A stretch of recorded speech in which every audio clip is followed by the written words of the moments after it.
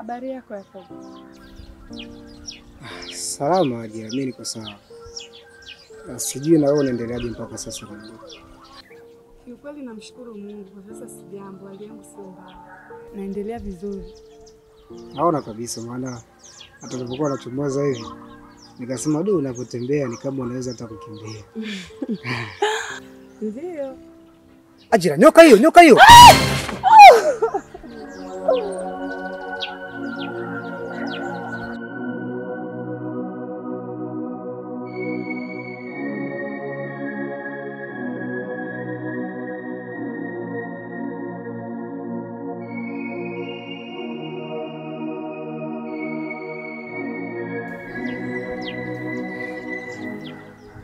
Samahani, nilitaka tu nikutania. Hata hivyo kuna rafiki yangu mmoja hapa nilikuwa naenda kwake, kwa hiyo tunaweza kuonana taswira. Sawa.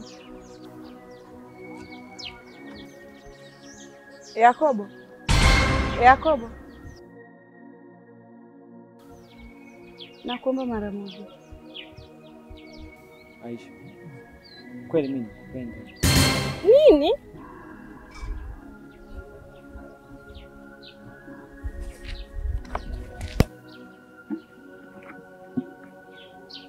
Umesemaje? Unanipenda?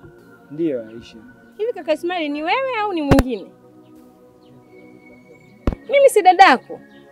Tambua kwamba sio ndugu wa damu. Hata kama sio ndugu wa damu, lakini mimi ni kama dada yako. Hata tukioana inaswi. Mimi sitaki. Mimi si rafiki yake Ajira. Sasa mimi si sawa na dadako, afu niambia nakupenda. Unanipenda nini? Nilikuwa nakuomba nikubalie nikuoe. Tenda. Mimi sipo tayari kwa hilo. Na wala sikujua kama unanisimamisha hapa kuniambia ujinga huo. Tena jiheshimu kaka Ismail kama ninavyokuheshimu. Na siku nyingine usinisimamisha hapa kuniambia ujinga. Aisha.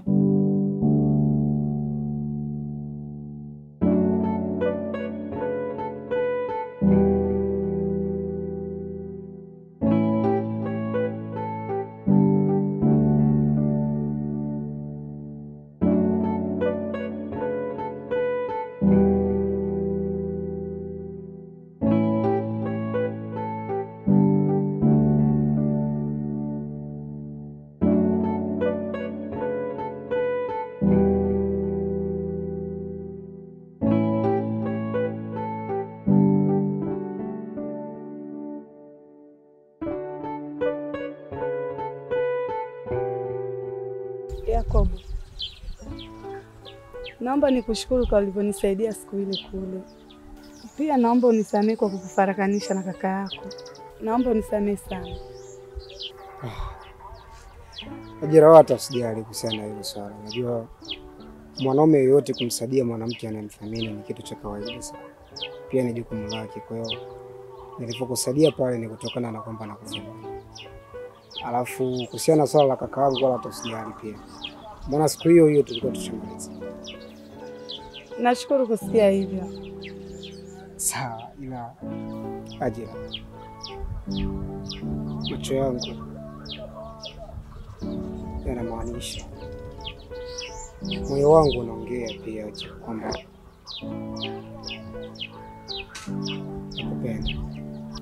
nakupenda sana. Ni kweli Yakobo. Mimi sio kipofu wala sio kiziwi. Pia hata moyo wangu unaniambia kuwa unanipenda. Lakini mazingira hayaruhusu.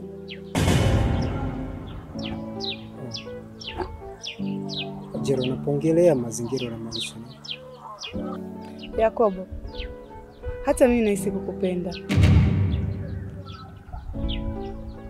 Lakini mimi na wewe hatuwezi kuwa wapenzi. Acha mimi niende. Ajira.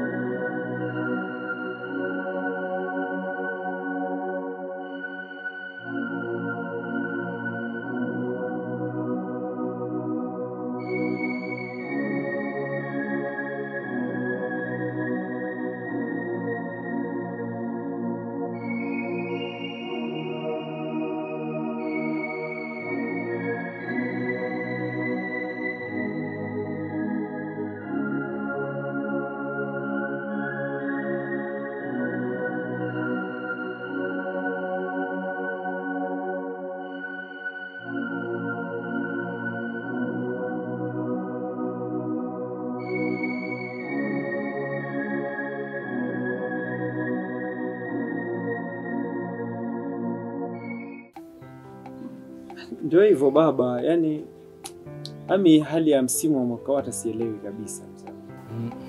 Kwa nini Ismail? Yani jua ni kali kiasi kana kwamba hata sijui kama watu watavuna nini huko mashambani. Ni kweli kabisa kijana wangu. Kuhusu swala la mavuno, nafikiri inategemea na juhudi binafsi. Baba, juhudi? Ndio. Juhudi ile hali mvua ni hafifu.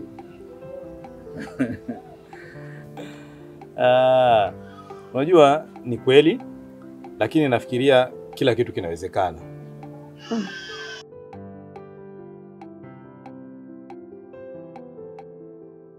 Sasa kaka, mbona sijawaelewa? Yaani nilipokuja tu nikute wewe na kaka Robert hapo mnafokeana. Kwani kwa nini? Inaweza kutoka kako ni anazingua mpaka anachosha sasa. Yaani huwezi kumwani, kuna vitu vingine anafanya kama mtoto mdogo. Kuna kitu yani cha kufumbia macho. Yaani kuna kitu ambacho huwezi kupaniki, huwezi kufokia mtu. Lakini anatumia wadhifa kwamba wewe ni mkubwa tu kwetu. Kila muda anataka nifokee kila. Huwezi kuamini kitu kidogo tu cha leo kwamba kinamkosea. Yaani hataki mtu akusaidia watu wenzake. Yaani hataki msaada wote utokane na mimi kwa mtu mwingine. Yaani sielewi hata. Subiri kwanza. Kwani mlipokuwa huko shambani kumetokea nini? Yaani tupo shambani tumesikia makelele ya mabinti. Ya watu. Wanalalamika kabisa, tukafikiria tukajiuliza sisi wote wawili kabisa, yeye mwenyewe amejiuliza ni nini hiki? Twende tuwasaidie. Tukatoka shambani tukaenda kuwasaidia, tukakuta ni mabinti wawili.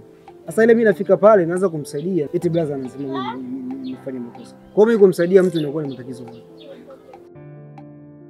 Keshauri. Marhaba. Baiza hapa nyumbani. Salamu. Lazaro. Naam. Leo umefika kwetu kulikoni?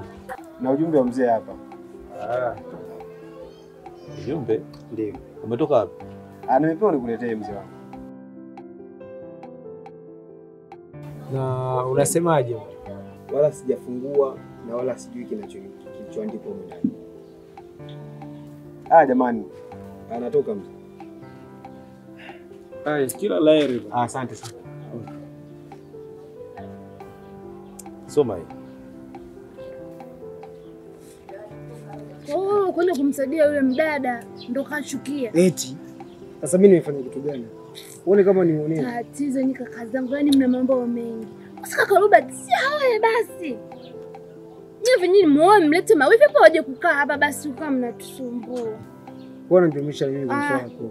Sasa nisemeje sasa? Ndio hivyo hivyo uoe. Mpumbavu mtokea hapa. Achana mimi. Ni mambo yake, yeye si mkubwa, yeye si anza. Wewe. Mimi bado ni mtoto mdogo ndio. Mdogo, unajua mtoto mdogo. Mbavu nenda huko.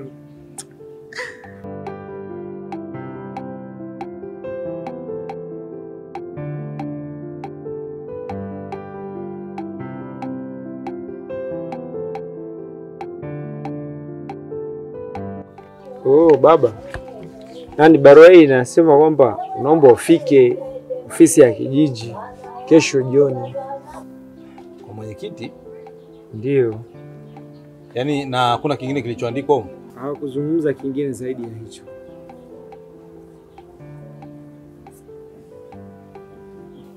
Kanayo.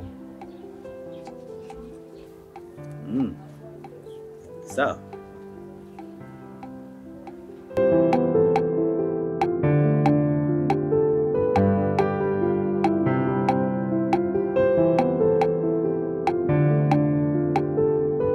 Tanzania yetu ilivyopendeza. Hii Tanzania tumekaa mimi na ndugu yangu, tunakaa siti moja, kiti kimoja, tunachonga lamani. Au mti unaujua umri wake? Mti tuulize sisi umri wake ndio tunaujua, sio watu wengine bwana. Ngoja tusogee mbele kwenye lamani yenyewe. Angalia lamani nzima hii. Lamani nzima tumeitengeneza sisi. Wanajua kabisa. Ila wamekuja tu wenye kuja kwamba wamezaliwa miaka hiyo wakati sisi tunaijua umri. Walimu wanaotufundisha sisi. Huwezi kujua kwamba wamefundishwa na nani? Wamefundishwa na walimu. Baina yake walimu na kina nani?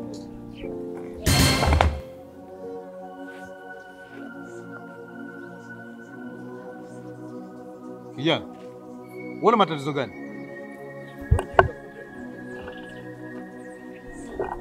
Mbona ulikuwa hunioni? Kijana, ndo adabu kweli hiyo? Ama kweli wewe kijana, wewe ni mwenda wazimu wewe. Huna adabu kabisa. Mjinga mkubwa wewe. Ama hakika wewe kijana ni kichaa wewe. Mimi kichaa ama wewe kichaa? Umetoka utokapo unakuja hivi, macho yako yanaendekeza kuonesha sehemu unapoelekea. Mbona mtu mzima unakuwa huna busara za kujua kama natembea barabarani, nimefika mpanda njia nisimame niangalie sheria?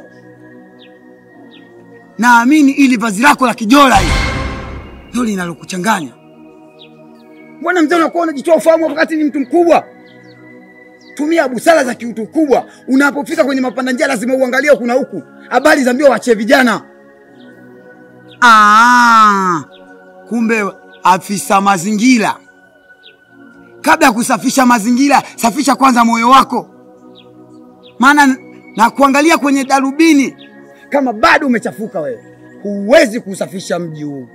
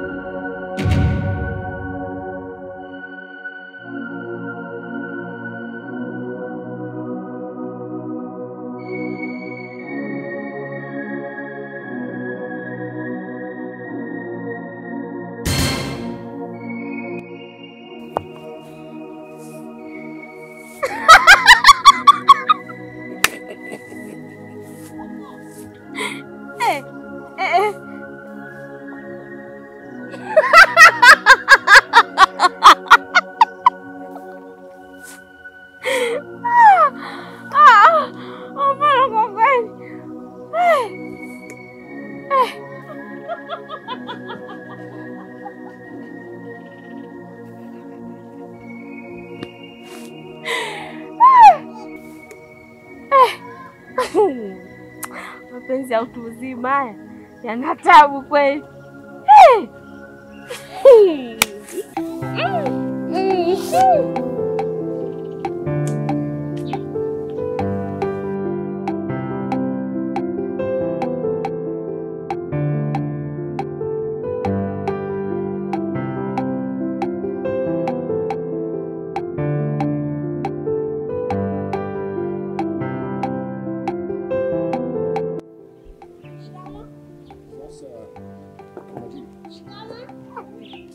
Mimi nilikuwa nafikiria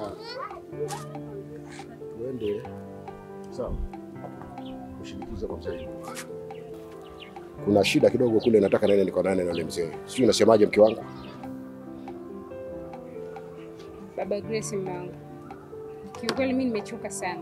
Yaani hapa nilipofikia nimechoka. Alafu ni muda mrefu pia tangu tumetoka nyumbani. Grace tumemwacha peke yake na hakuna kitu chochote kile cha kumwachia. Mimi ningeomba tu kaniruhusu niende nyumbani. Mke wangu. Mbona sikuelewi? Grace amekuwa.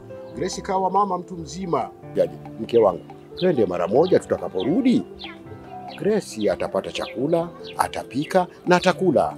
Twende mara moja mke wangu.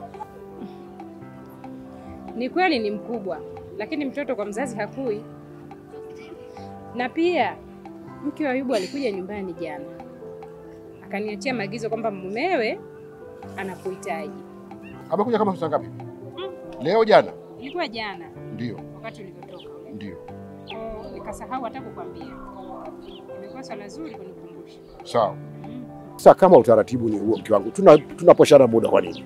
Tunapotezana muda wa nini? Si ndio tungeenda mara moja kwa shinikiza, baada ya muda tukarudi. Hatukawii huko mke wangu. Sawa. Sawa mke wangu. Sawa. Haya inshallah, asante.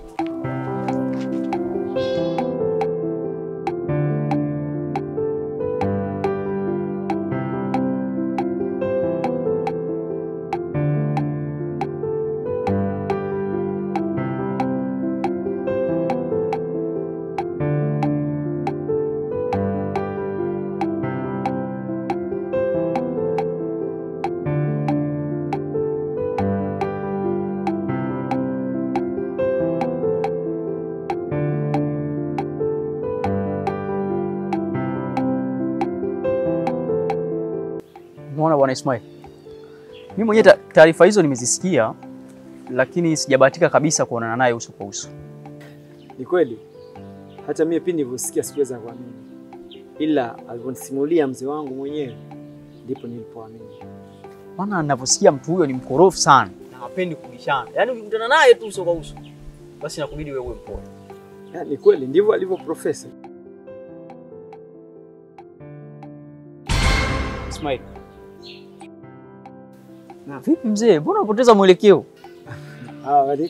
Niko vizuri, tuko pamoja. Kwa hiyo huyo mtu ndivyo alivyo.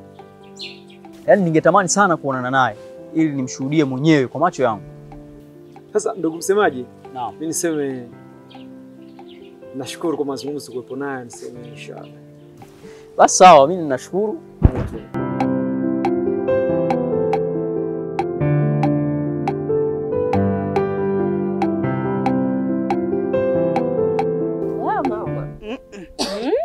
Naona kagani kako kazuri shogangu. Maana siku hizi mambo yako moto pambe shoga. Bibi, nafeli wapi kwa mfano? Hey, shoga. Ninachokupendeaga hicho mimi shosti yangu. Fanyaje mimi? Kudamshi lazima. Sio mimi pekee hapa kitenge changu na hizi sije kiunguza na basi makusudi, sijui likuaje. Alafu sasa mimi ningemfanyaje? Ukamwachie. Sikulipie. Jifanye mwema. Mimi cha kwangu mbona angekinunua kipya shoga yangu? Wala nisingekubali. Wewe mwenyewe unanijua. Jifanye tu mwema. Alafu shoga yangu. Yaani Flora, kuna jambo linanisumbua mwenzio. Yatingeze kwanza dera vizuri, maana kazi ya dera ni kupakia umbea.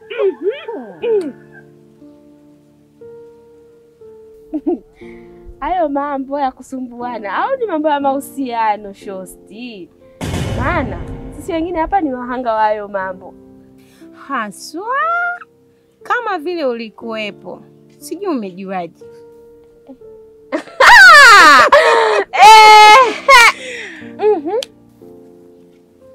Wewe Ismail shoga yangu.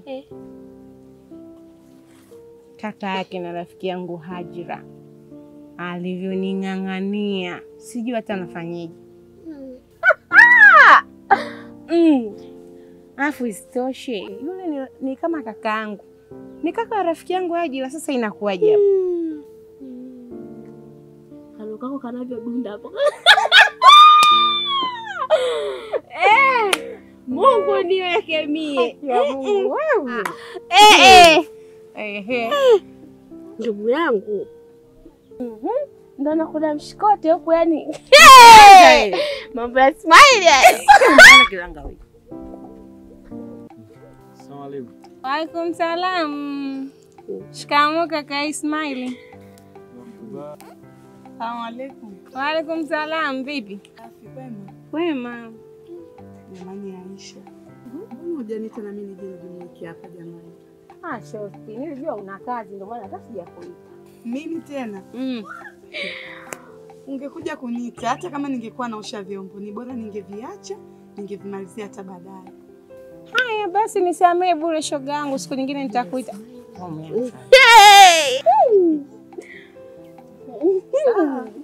Karibu shosti. Asante. Si tupo hapa. Kilanga wewe. Unavyojiona nani? Kumbe karoka kwa pale pale. Cheki anadunda kwanza mwenyewe kisipotwaki. Anajiona sharoba. Misima. Flora wewe.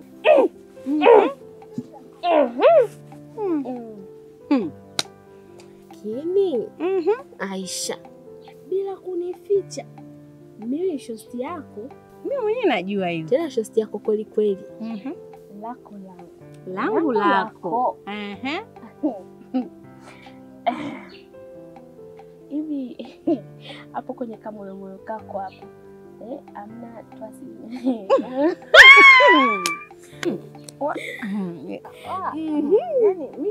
Yani hata mimi sina dalili yoyote. Mdomo umejaa.